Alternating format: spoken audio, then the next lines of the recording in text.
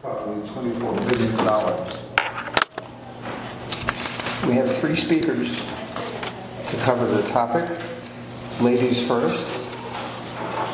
Dawn is here, and Dawn Hatch is a registered nurse who trained at Curry College in Milton. Looks as though she's done a million things since she graduated just a couple of years ago. She's currently a quality improvement specialist here at Lowell General. Adam Weston, whom we all know, is our ID guy, one of the three over 6 feet booming-voiced individuals. Adam is a cum laude graduate from Bowdoin College, which is also the alma mater of our other speaker, and both graduated cum laude. Adam went on to get his doctorate of medicine at Tufts, where he was AOA, residency at Beth Israel Deaconess, a master's degree in clinical research, and a fellowship at Tufts. Greg Shoemaker is as I said, a Bowdoin graduate, cum laude. He has an MBA in finance from New York University and further education at Columbia University. Hahnemann School of Medicine was the source of his MD, where he had honors in medicine. He is currently on the professorial staff at Tufts, where he is also pulmonary care and critical care sleep division at Lowell General. He is medical director of the intensive care unit, and at Tufts is in charge of the pulmonary care and sleep medicine. Without wasting more of your time, I think the speakers are best heard first.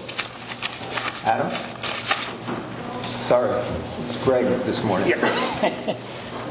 So, thank you, Byron, for inviting us to talk about sepsis, a topic near and dear to my heart. So today I'm going to start kind of with a quick background on sepsis, and I'll go over kind of the broad management principles of treating patients with sepsis, and then Adam will talk about the more specific sepsis syndromes and their treatments, with obviously a significant focus on the antibiotic management of sepsis. And then Dawn will finish up with some specific data about Lowell General's experience with sepsis. Very good. So Byron touched on some of this already, but sepsis is a very highly morbid and mortal disease. Recent study from several government agencies that look at healthcare spending have shown that we're spending currently at least $24 billion a year treating patients with sepsis, accounting for about 6% of healthcare costs in the U.S., and at least 250,000 deaths a year related to sepsis in the U.S. So, why is sepsis such a highly morbid and mortal disease? And I think one of the issues that makes sepsis so dangerous is that it is very heterogeneous. We don't have a definitive, easy diagnostic tool that says, the person walking in the ED has sepsis. It's not like a STEMI where you have an EKG with an obvious finding. It's much more heterogeneous. There are a lot of other things that can look like sepsis that can make it hard to diagnose initially. The other thing that's frustrating is, the pharmaceutical industry has spent billions and billions of dollars trying to find a sepsis-specific treatment, and nothing has worked out. So we have no therapy that's targeted directly to sepsis itself. And we know from many, many studies that the sooner sepsis is diagnosed and treated, the better, and each hour delay in treatment leads to an increased mortality. So all of those things contribute to it being such a highly morbid disease. I'm just going to run through quickly some definitions of the various things that people talk about with sepsis. So people kind of start out with what's called the SIRS, Systemic Inflammatory Response Syndrome, which is just patients who present with alterations in hemodynamics, alterations in temperature, white blood cell count, those sorts of things. Sepsis is where you get kind of a SIRS type picture, but it's in the context of an infection. Severe sepsis meaning it's progressed to the point where there's organ dysfunction, and then septic shock obviously is persistent hypotension, and then in the extreme it progresses to multi-organ failure. Kind of as I alluded to earlier, one of the things that makes it challenging is that a lot of other diseases can present very similarly. So people with acute MI, acute congestive heart failure, pancreatitis, pulmonary embolism. Here, unfortunately, a lot of drug overdoses and drug toxicities can look very much like sepsis. Various endocrine syndromes for others. So there are a lot of other things that can look like sepsis. So this is kind of the definitions of sepsis that I think we've all understood.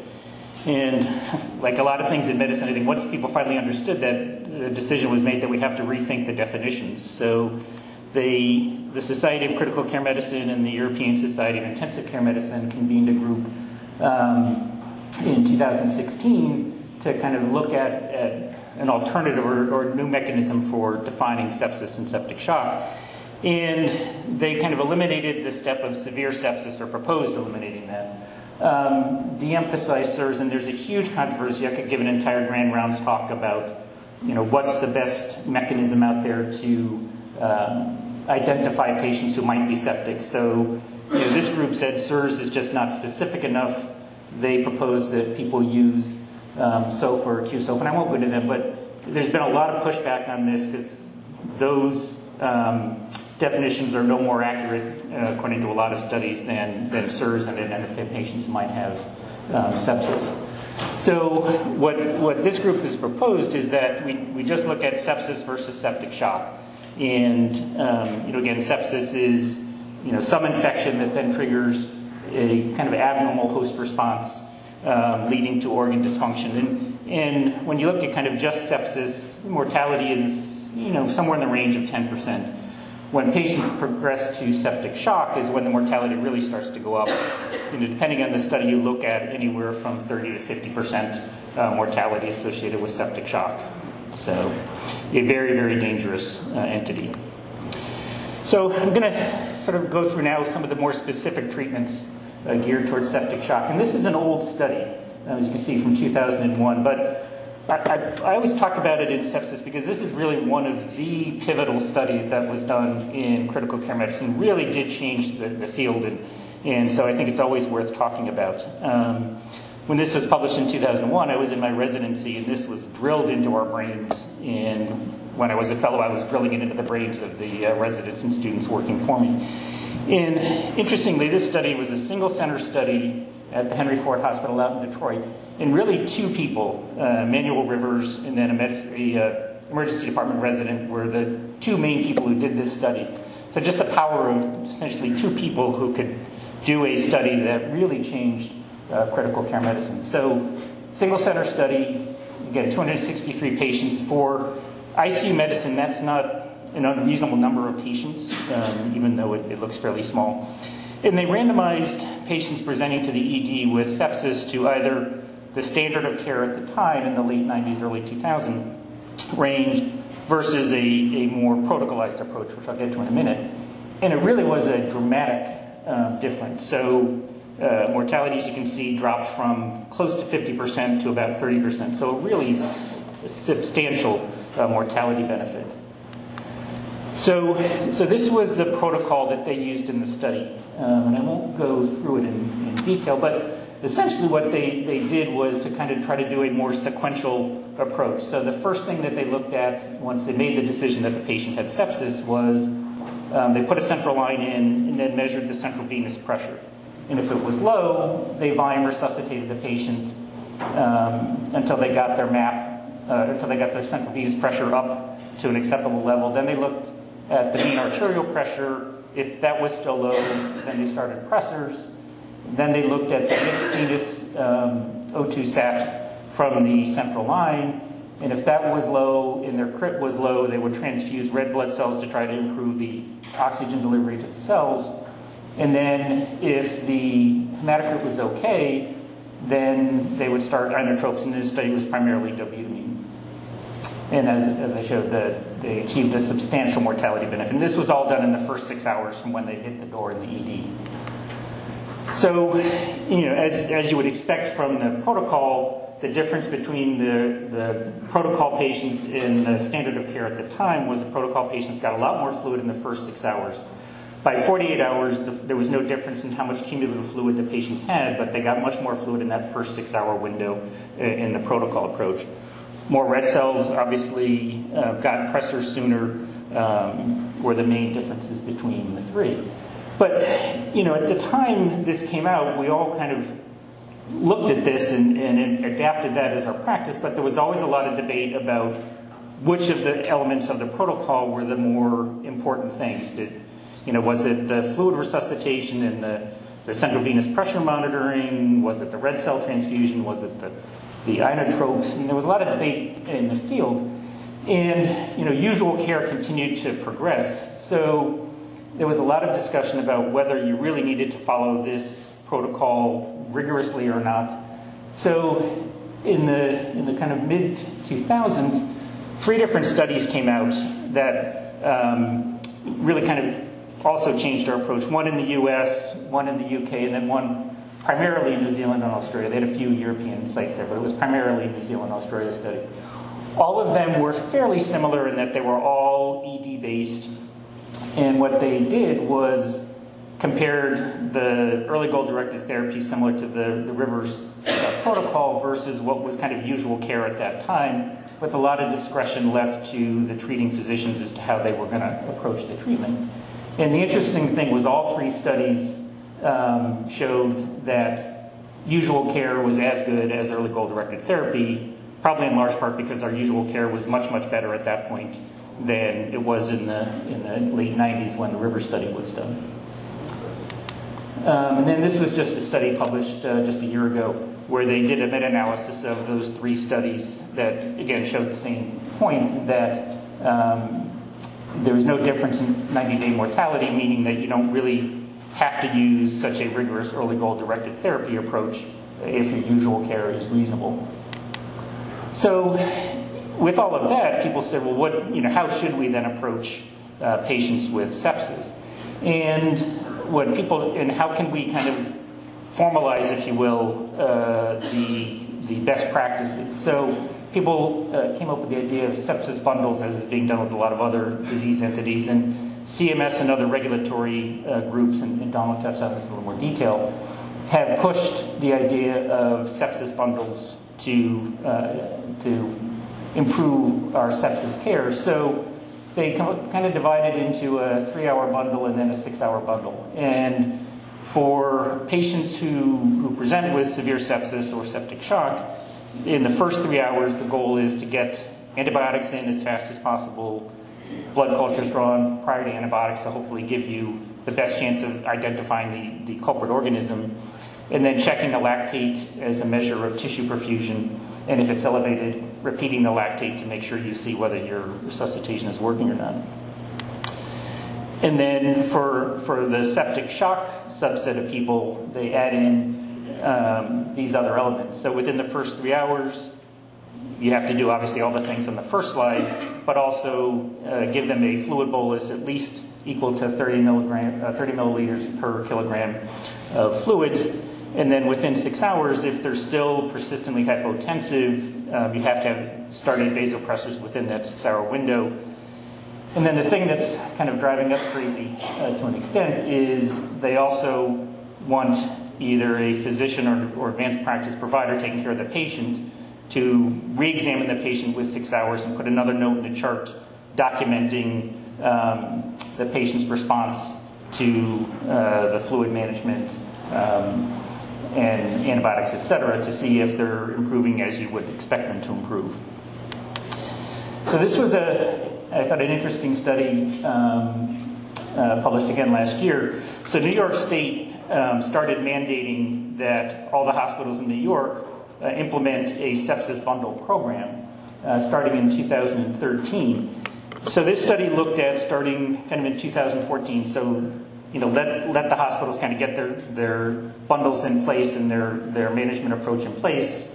And so starting in 2014, when hopefully all the hospitals will have their systems running smoothly, from then until June of 2016.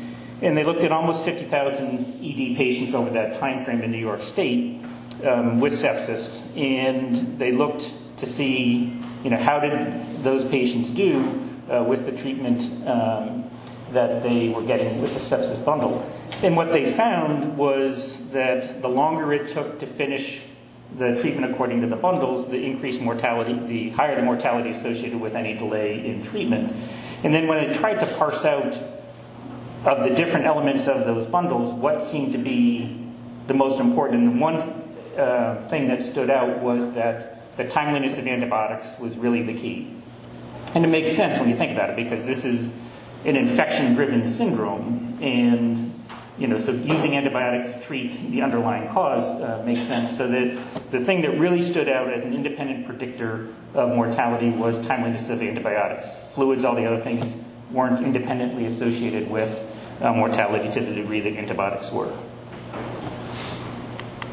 So I'm going to talk just a little bit about the other elements of the sepsis bundles and the sepsis management.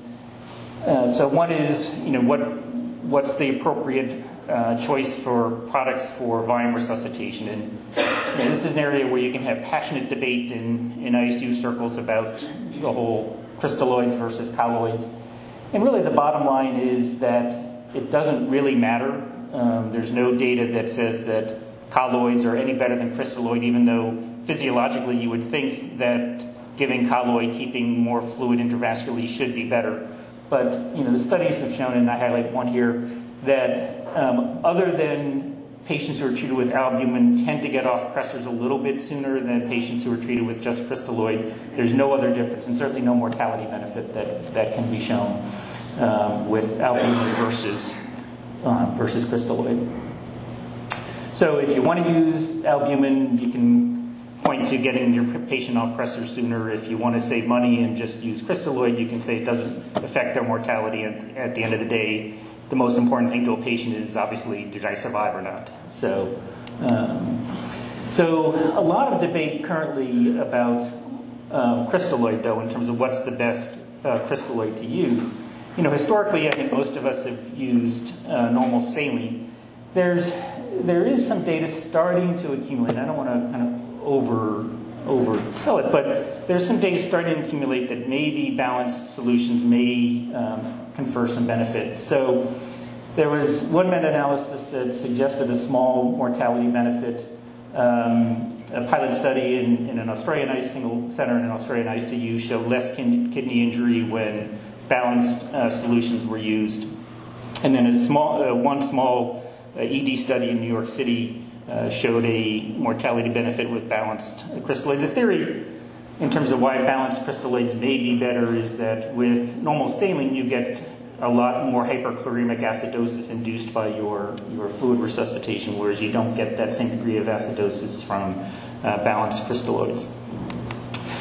This was actually a study just published a couple of months ago from Vanderbilt, where they looked at almost 16,000 patients across 5 ICUs at Vanderbilt, where they randomized people to resuscitation for sepsis with balanced fluids versus saline. And they had kind of a composite endpoint of death, need for new renal replacement therapy, or persistent renal dysfunction. And there was a statistically significant decrease in that endpoint in the balanced group versus the saline group. When they looked at each of the individual endpoints, there was no difference between the three. So,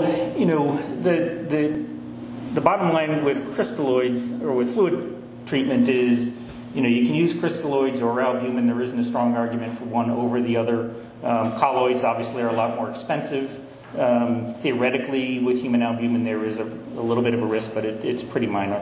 One thing we do know is synthetic starches are absolutely bad and should not be used in patients with septic shock. And as I said, the normal saline versus balanced crystalloid is, I think, still not completely settled, but we're certainly using a lot more balanced IV solutions in our practice. I think there is a signal developing that there's probably less kidney injury associated with balanced crystalloid, so we're using that increasingly. But the most important issue is whatever you pick, just do it fast. Get the patient resuscitated as quickly as you can. Really, timeliness is probably more important than what you choose. Going to talk a little bit about pressors. These are kind of the standard ones that we use most routinely in the ICU. The Surviving Sepsis campaign, which is a group of sepsis experts who meet periodically and review the literature and make recommendations on what they think is the current state of the art and the best practice based on the data. And their recommendation is norepinephrine should be the first choice for pressors and septic shock, and that after that probably vasopressin or epinephrine as your second agent, and dopamine only in very, very highly selected patients. And this is a big change because when I was in training, the teaching, the dogma at the time was that norepinephrine or dopamine were kind of equivalent in sepsis, and we use the two reasonably frequently, and I'll show some data, but dopamine has now really fallen out of favor in septic shock. So, and this was a study that I thought was really interesting when it came out now about 8 years ago, where, because prior to that we didn't really have a lot of head-to-head data about what pressor was used, so a lot of our thinking was kind of physiologically driven as opposed to really based on a lot of data. So this study was a multi-center randomized trial looking at a diverse group of patients with shock, mostly septic shock, but a fair bit of cardiogenic shock and hypovolemic shock. And they looked at 28-day mortality as their primary endpoint. And what was interesting about this study, this is the forest plot for each of the subgroups, is you can see for overall the data kind of favored norepinephrine as being the better choice, but it didn't quite reach statistical significance. But the thing that really surprised us when this came out was, up to this point, the thought had always been that in cardiogenic shock, dopamine made the most sense because of all the inotropy and chronotropy benefits that you get with dopamine. And yet in this study, the one group where it was unambiguously bad to use dopamine was cardiogenic shock. So it really kind of stood our thinking on its head. And the thought was that dopamine, by being so much more beta stimulating, actually was promoting a lot more arrhythmias and was actually promoting more cardiac dysfunction. So, as I said, this and some other data, which I'll get to, has really pushed dopamine much more into the background than it used to be. So, as I said, in our practice, certainly here and at Tufts, norepinephrine has long been our first choice, and now we almost never use dopamine unless someone is so bradycardic that we think the bradycardia is contributing to their hypotension.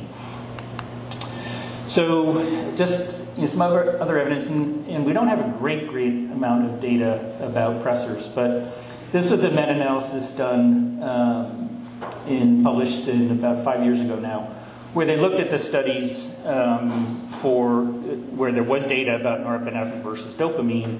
As you can see, 11 studies, varying quality, of course, isn't a meta-analysis, with about 3,000 patients, which in the ICU realm, 3,000 patient study is pretty good. In cardiology, they get tens of thousands of people. We're lucky if we get hundreds to a few thousand. So this is actually a pretty good sized study.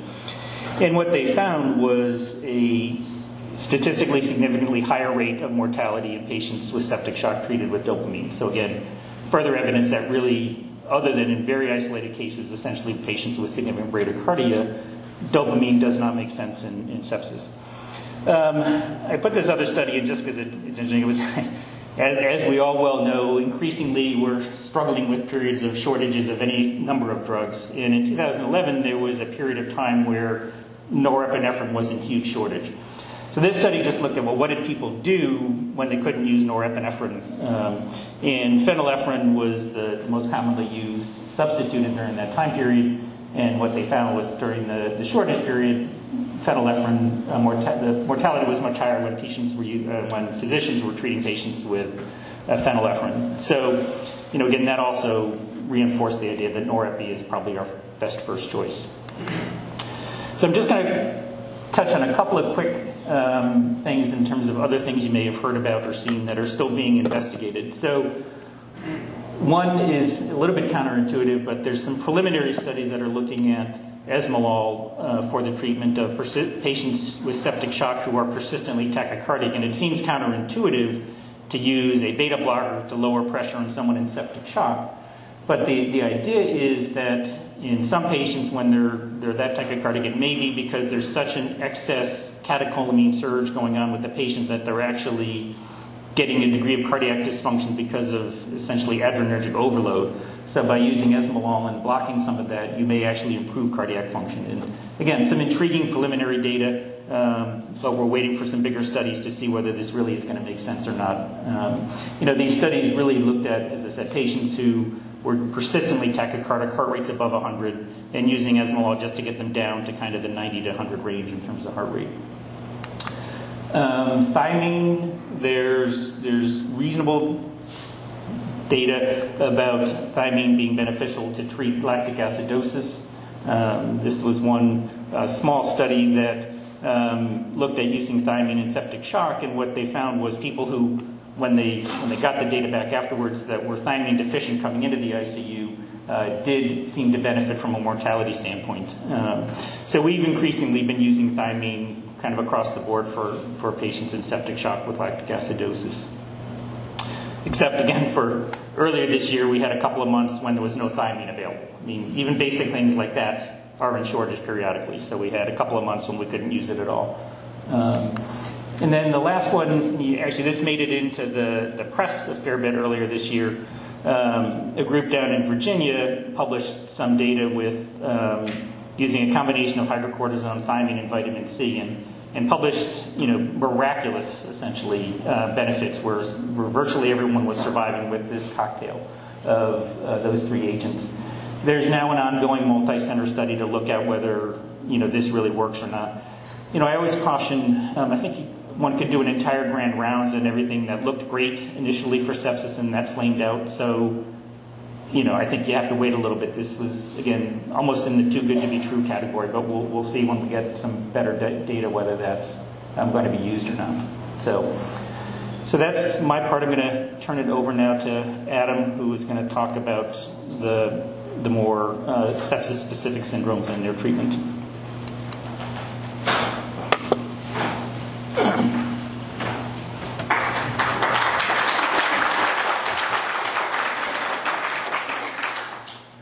Thank you, Greg. All right, so I'm going to get a little bit more specific. So we're going to talk, as Greg mentioned, a little bit about what doesn't work, and there's a long list on that. Then we're going to talk about some specific sepsis syndromes, because I think we often get into the trap of talking about sepsis as this nebulous clinical evil, but we have to remember that there is a specific infection behind it, and we are not just treating sepsis, we are treating the infection that causes the sepsis, so we got to make sure we're doing that correctly. So we're going to talk generally about pneumonias, urinary tract infections, skin and soft tissue infections, and abdominal infections. And if we have some time, although there's not much in the way of future therapeutics in general at this point, besides what Greg talked about with the hydrocortisone, vitamin C, and thiamine, and we're all hoping that turns out to be true, because if it is, it would be a genuine miracle. All right, so what has been tried and failed? So the most recent big failure is activated protein C, and thought to be promoting fibrinolysis and inhibit thrombosis, thought to mitigate the kind of the procoagulant response in sepsis that would lead to organ dysfunction. The original PROWESS study showed an absolute mortality benefit in those who were primarily the sickest with an Apache score of greater than 25. But that data was found hard to replicate and definitely had an increased risk of bleeding in all these patients. They did a repeat trial in 2011 which showed essentially no benefit with some increased risk of bleeding, and it was voluntarily withdrawn from the market in 2011. And this joins a long list of things that have been looked at and tried in the pharmaceutical industry as well, to say, all right, is there something that we can do as a general sepsis treatment? And these have all been tried and failed. And I'm not going to go through all of them.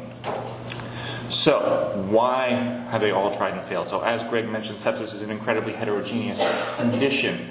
that affects an incredibly heterogeneous patient population. Your 18-year-old patient is very different from your 75-year-old patient. Your patient with a skin soft tissue infection is very different from your intra-abdominal infection, is very different from your pneumonia. So these are all hard to get a very clear signal out of all the noise of all the different heterogeneity in your thing. And then mouse sepsis turns out is not like human sepsis. And a lot of these things look great in mice, but it turns out often that does not translate into humans. And so the fundamental basis for kind of this initial research into sepsis may be potentially flawed. And then there are some people who are going to die from sepsis no matter what we do. So there's always going to be an underlying failure rate there. And so there may not be anything we can do for some of these folks. So what does work? As Greg mentioned, appropriate and timely antibiotic therapy. That's a big thing. And then source control. So if you have something that you can fix surgically, or do that if you can. So we'll talk a little bit about timely antibiotics. So this study from 2006 showed that each hour after hypotension onset was associated with an absolute 7.6% decrease in survival if you do not give antibiotics at that time. So hours and minutes count. And then this one from 2010 showed that time from triage to appropriate antibiotics, if you had less than 1 hour versus greater than 1 hour, mortality difference of nearly 15%. And this is still back when we were doing more early goal-directed therapy, but time from qualification for early goal-directed therapy to appropriate antibiotics, if you had less than 1 hour versus greater than 1 hour, you're talking again nearly a 15% difference in absolute mortality. So getting people antibiotics in a very timely manner is critical. But not only getting them antibiotics timely, but getting them the right antibiotics. So what is the appropriate antibiotic? An appropriate antibiotic is active against the organism where the organism is. So this study is an older study, but they looked at observational study looking at severe gram-negative infections with over 2,000 patients. So, as Greg mentioned, fairly good in terms of this type of study.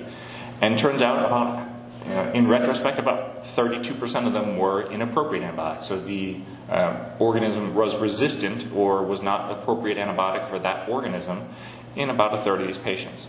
And turns out if you don't give the right antibiotic, you have a much greater mortality. It was 34% versus 18%. So if you give the right antibiotic, that's a good thing. So how do I choose the appropriate antibiotic? So we have to look at the clinical syndromes. This is where it's very important to just not think of sepsis as this badness NOS. We have to say, all right, what is causing the sepsis? What is driving the sepsis? And treat that clinical scenario. I've had patients come in where they clearly have a skin soft tissue cellulitis, and vancomycin would be a great drug for them. And I've had doctors say, oh, I gave them cefepime too. Why? Oh, because they were qualified for the sepsis protocol. Well, okay, but cefepime is not really appropriate for that infection. You have to think and say, all right, we're treating the appropriate infection. So we treat our pneumonia is very different than we treat a urinary tract infection, than we treat a cellulitis. And we have to think about the patient epidemiology. Where are they coming from? What are they exposed to? Are they primarily a community dweller with very low risk for very resistant organisms? Or have they been in and out of a nursing home for the last 6 years and they're coming from Tewksbury State Hospital with a history of highly resistant organisms? And so going back at their patient's own microbiologic history. So if they've been here several times before, we have a lot of data on them already. What have they had before? Have they had a history of a resistant extended spectrum beta-lactamase or a highly resistant Pseudomonas or a history of MRSA? Okay, we need to make sure that we're taking that into account with our antibiotic selection. So I usually turn back the clock on their microdata at least a year on almost any patient that I see to see, all right, what have they had and what do we need to worry about? And then what's our current microbiome? And this is available on PowerChart as well as in a variety of other places. So what is the resistance pattern for our current organisms out there? How is our Pseudomonas doing against levofloxacin? How is our E. coli resistance doing to some of these things? And so we have to say, all right, given our community, and this is a very localized antibiogram, what do we think is the best antibiotic for this patient if I have no other data? So looking at pneumonia. So for community-acquired pneumonia, these are patients that are coming from the community, not a lot of healthcare exposure. The vast majority of them are primary and recommended treatment is ceftriaxone and azithromycin. If you have a severe penicillin allergy or some other significant reason why you can't give either one of those, levofloxacin is a reasonable alternative, although it is probably a little bit more expensive with some higher risk of some side effects. If they do have some risk factors for community-acquired MRSA, so MRSA is becoming kind of more prevalent within the community in general. So if they've had history of multiple abscesses, if there's a necrotic pneumonia, or particularly if post-influenza pneumonia, those are all more likely to be MRSA, you can add some vancomycin. Right? One of the things I always think about in patients, okay, say they have, a vancomycin allergy, we don't want to use vancomycin, we have to use an antibiotic that not only kills the bacteria that we're looking for, but it kills the bacteria where that bacteria is. So some people say, okay, maybe we can give this patient daptomycin. But daptomycin is inactivated by surfactant in the lung. It is inappropriate to give it for people with MRSA pneumonias. So you have to think about not only the organism, but is it getting to where it needs to be. All right. If they have risk factors for Pseudomonas, these are relatively uncommon, but in your severe COPD patients, chronic oral steroid administration, severe alcoholism, or frequent prior antibiotic therapy, but primarily in the community, you can think about an anti-Pseudomonal, but these are very few and far in between. But that would be piperacillin tazobactam, cefepime, meropenem, plus minus levofloxacin if you want to do some double coverage. Then we move on to what we call healthcare-associated pneumonia, or hospital-acquired pneumonia, or ventilator-associated pneumonia. These are all kind of bundled in under the same kind of microbiologic umbrella because they all have very similar organisms associated with them. So these are a much higher risk for resistant organisms that are here within our hospital, MRSA, Pseudomonas, and atypicals being much less likely. So they're not going to generally pick up Legionella in the hospital. And again, this is generally vancomycin plus an anti-Pseudomonal beta-lactam. And that's dealer's choice of piperacillin tazobactam, meropenem, cefepime. All of those would have general reasonable coverage. And if you look at our antibiogram, particularly for anti-Pseudomonals, those are all fairly equivalent in terms of our coverage here.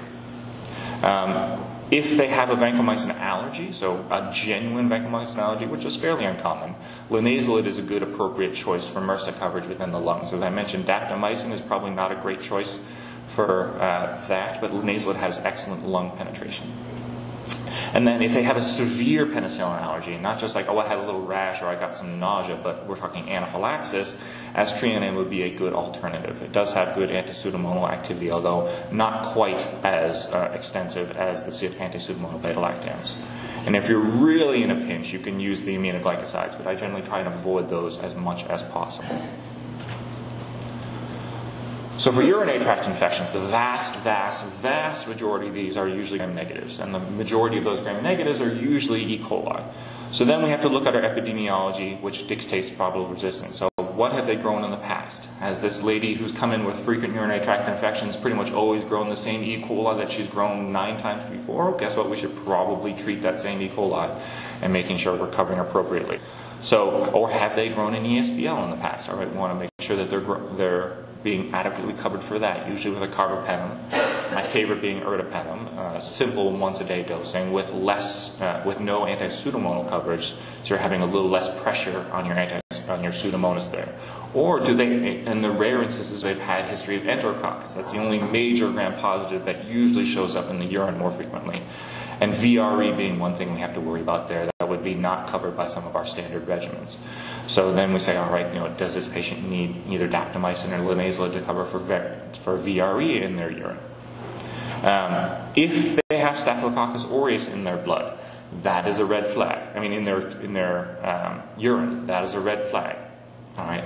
It is uncommon, particularly among patients that have not had any kind of frequent instrumentation, for them to have Staph aureus in their urine. It happens every once in a while, but it is very uncommon.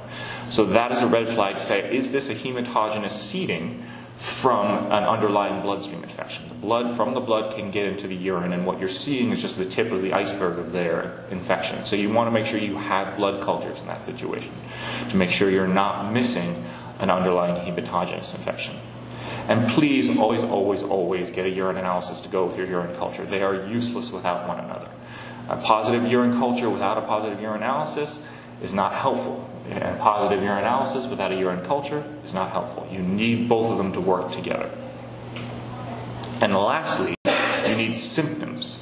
So you got to have a positive urinalysis, positive culture, and symptoms to go along with the urinary tract infection. If you don't have all three of those, it is not a urinary tract infection. Even if you have a positive UA and a positive culture, if you are completely asymptomatic, that is the definition of asymptomatic bacteriuria, and that requires no therapy whatsoever. Okay, skin and soft tissue infection. So this can really run the gamut from mild, and here's your dose of Keflex and out you go, to severe life-threatening. The vast majority of these are gram-positive organisms. Pretty much in almost every single, for very, very rare cases, any closed skin infection, so cellulitis or abscess, is going to be a gram-positive, usually a staph or a strep of some version. Gram-negatives are very rare unless you're talking open diabetic ulcers, not just patients with diabetes, but open diabetic ulcers and foot infections, or significant water exposure if they've been soaking, if they've been injured in a lake or a stream or water, and we're talking kind of funky organisms that come there. Otherwise, greater than 90-95% of these patients are all going to be your standard skin gram-positives. Community-acquired MRSA, as I mentioned, is becoming much more common, so it is something we have to kind of take into account. And particularly for these cellulitises, there's nothing really to culture mostly in these folks, and positive blood cultures in those situations is uncommon. So you kind of have to assume that it might be there. And usually treat appropriately. So vancomycin is still our first-line agent. If we do have a lot of other options if we have reasons to not use vancomycin. So if they have an allergy, if they're having highly variable renal function, and chasing the vancomycin levels is going to be quite difficult. Daptomycin, ceftaroline, or linazol are all good alternatives. And then the other key point is source control. So if they have an abscess, it needs to be drained. All the antibiotics in the world for a significant abscess will not do it very good. You really need to get in there and break down the walls of that fortress to allow the antibiotics to get in there. If they have severe necrotizing soft tissue infection, that needs a surgeon as soon as possible to really control that source. And so antibiotics are very important, but source control is equally important. So intra-abdominal infection. So again, this can run the gamut from a mild case of diverticulitis to what I like to refer to as an intra-abdominal bowel movement with perforated bowel, abdominal abscesses. These patients can be very sick. So the vast majority of these are gram-negative and enteric anaerobes. Now, we generally assume the anaerobes are there, even if we don't culture them, because our culture for anaerobes, and particularly for most of our cultures, do not work very well. You have to get very specific anaerobic cultures, and even then, they don't grow very well. But assume the anaerobes are there and treat as such. You don't always need anti-pseudomonal coverage. But if you do happen to find it, so if you do find abdominal abscess and you put a drain into there and it comes back to Pseudomonas, you want to treat it because it's there. Ciprofloxacin metronidazole is a good option. My favorite around here is ceftriaxone metronidazole, primarily for our community dwellers.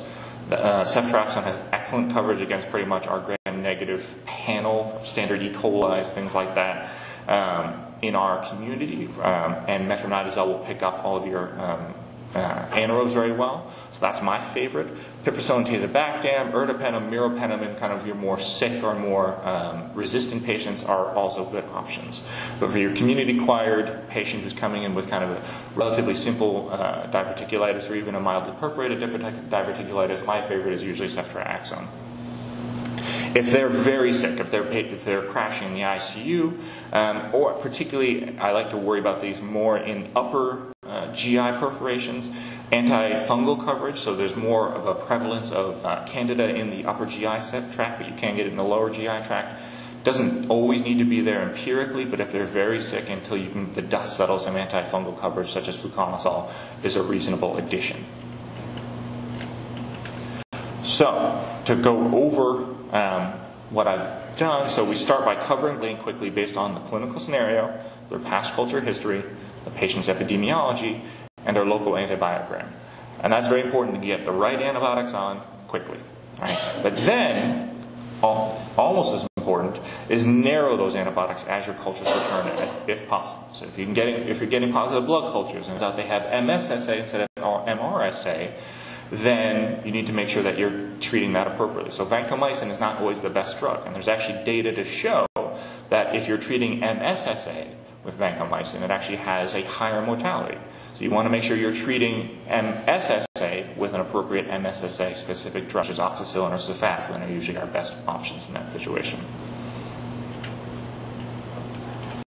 And with that, I will pass over to Dawn for some additional information on our specific data here at Lowell General. Thank you.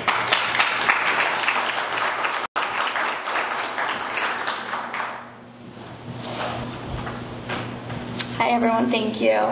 I'm just going to go over the core measure, the sepsis core measure, and review some data, some quality data. Okay, so I know Dr. Shoemaker did go over the core measure, so I'll just do a high-level overview. It is a composite measure, so there are 4 sub-measures.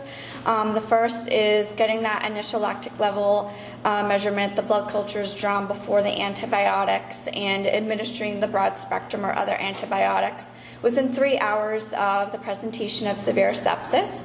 The second sub-measure is repeating the lactic acid if the initial lactic acid is greater than 2, and that's to be completed within 6 hours of the presentation of severe sepsis. The third sub-measure is the IV fluid resuscitation with 30 mLs per kilogram of the crystal fluids, and that's if the patient has hypotension, lactic greater than 4, or if there is documentation of septic shock. It's okay. Sorry.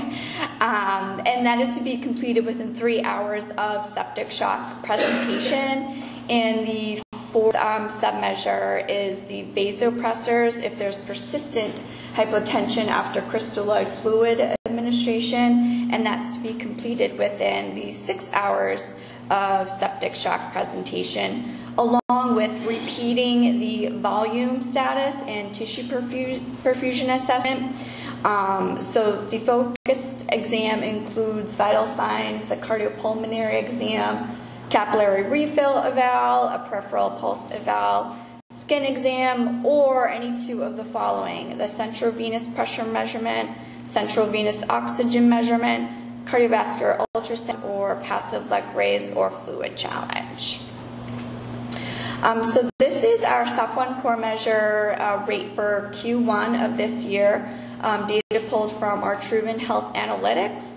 The blue bar graph shows all 4 of the sub-measures together and what our rate was. In the yellow is the first sub-measure, which is the blood cultures, the lactic acid, and the antibiotics. The red is the 6-hour sepsis, which is the repeat lactic acid if it's greater than 2.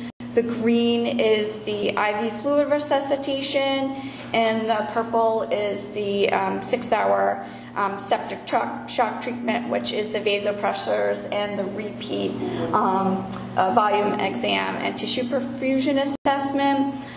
Just from looking at this, we did really well with the 3-hour and 6-hour sepsis treatments and the 3-hour septic treatment. It looks like our area of opportunity would be for the 6-hour, the vasopressors, and the tissue perfusion exam and the reassessment by the MD. This bar graph is just showing us the monthly rate for the sepsis core measure from the inception of the core measure back in October of 2015. As you can see, there is some variation in the monthly rate. However, you do see the trend line going upward, so that is positive. This is our severe sepsis and septic shock mortality rate. We pulled this data from Crimson. This is from January of 2016 through April, trending upward. What we're finding is these patients have a severity of illness and a risk of mortality as being extreme. They have higher acuity, they're very complex, they have multiple chronic comorbidities. So the sepsis committee is really focused on this and decreasing the mortality rate. I will say that for April, the mortality rate was about 30%. We just found out yesterday our May mortality rate went down to 17%. So that's almost down by 50%. So we did really well with that for May. This graph is just showing what our mortality rate was this time frame 2 years ago. We were making some strides and making some headway. We were, did have a downward trend. So that's just a comparison of where we were 2 years ago. This is case mix index here. We pulled this data from Crimson. It was a 12-month period. On the left-hand side is the case mix index with severe sepsis and septic shock. And the case mix index on the right-hand side with all diagnosis. Case mix index for septic shock is much higher. It's 2.46, which is double that of all diagnosis. All diagnosis is 1.27. So it's just indicating that our patients are more severe, they're more complex, there's much more diversity, and there's a need for a lot more resources and higher costs. So that's just a comparison of this severe sepsis and septic shock to all diagnosis. This next slide is just discussing the percent of sepsis admissions that are not present on admission. So this is just basically saying majority of our cases, the patients are coming in with sepsis through the ED, and they're coming in with it present on admission. So our main focus for severe sepsis and septic shock is to identification within the ED. And as you can see, left side is main campus, and on the right side is Saints campus, and we are lower than our cohort. So next steps, we did have our Cerner on site a few weeks ago to discuss sepsis in our sepsis process. Cerner has met with staff in various departments, different settings to really capture what our current state workflow and process is. They did department walkthroughs and interviewed frontline staff. So the next step is to really, for Cerner, to review what our process is, discuss our findings with the sepsis committee, and then make further recommendations on ways on how we can optimize Cerner to improve our sepsis management. So that's currently where we stand with the sepsis. So that's all I have. Thank you. Question.